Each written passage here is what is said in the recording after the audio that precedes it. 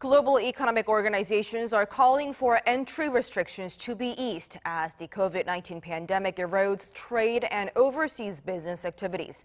Now, this includes the Federation of Korean Industries, which is calling for business people to be allowed in to prevent the global economy grinding to a complete halt. Our Seung-jae with the details.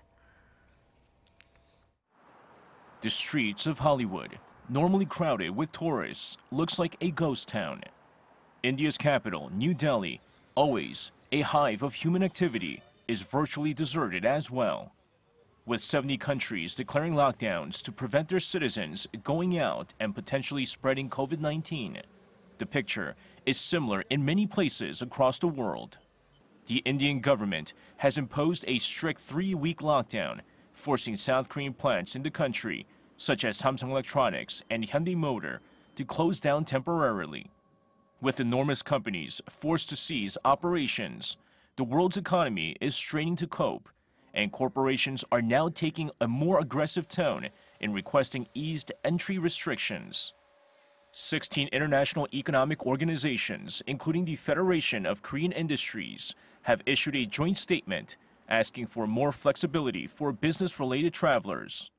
According to the KFI, foreign workers who need to return to their home countries to renew their visas need to be in self-isolation or obtain a new health certificate before returning to South Korea, a process which can take up to 2 months.